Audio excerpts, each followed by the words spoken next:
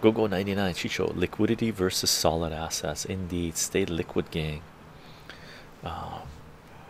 But it's still pretty good to have a net worth over a mil, even if it is on paper. You get easy loans, easy credit to a certain degree, but those times might be coming to an end, right?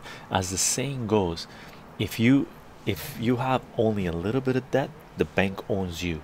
If you have a tremendous amount of debt, or if the bank calls your debt in, they hurt their financials, you own the bank, right? So name of the game is, there's an Armenian saying that says, right?